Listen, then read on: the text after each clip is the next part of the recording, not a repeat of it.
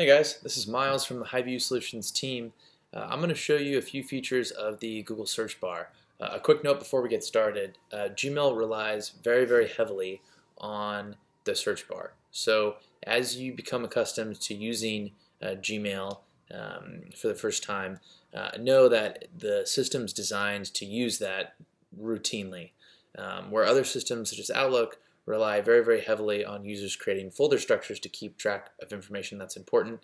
In Gmail, you will likely be performing several searches as you manage and go through your email. So I'm going to click over to my account to get started here. And you'll see here that the search bar is always right on top, takes up quite a bit of real estate on the screen. And I'm going to start with just typing in a simple word such as Mary.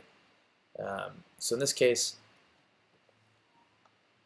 all emails that have the keyword Mary, either in the subject line or in the text of the email or from an individual named Mary, are retrieved. Let's say I want to specify that even further. I could type in Mary John, and this returns all results that have the keywords Mary John. Now let's say that's still not specific enough. I could actually type in Mary, and you'll see here, instead of typing in Mary John, I'm actually typing in Mary's email address.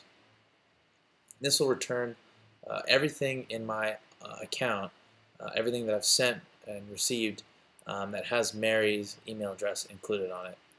But that's still not specific enough, so what I'm going to go ahead and do is click here on the Show Search Options on the far right hand side here, and this is going to help me compose a bit more of a complex search. So in this case, I want to search for an email from Mary to me,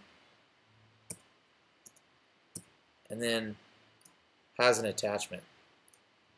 So as I click search, you'll see there it's really narrowed down the parameters. So at the top, I could easily tell first parameter from Mary to me. The third parameter has an attachment, and then I'm able to find the email that I was looking for here. This search guide is a very helpful way to get started. As you get more familiar with the search operators, you go ahead and type them in yourself. From Mary has attachment, for instance. In the description of this video, we've included a link to our website where we list out advanced search operators.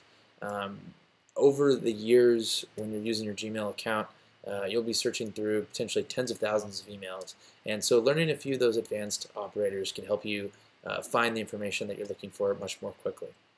Thanks.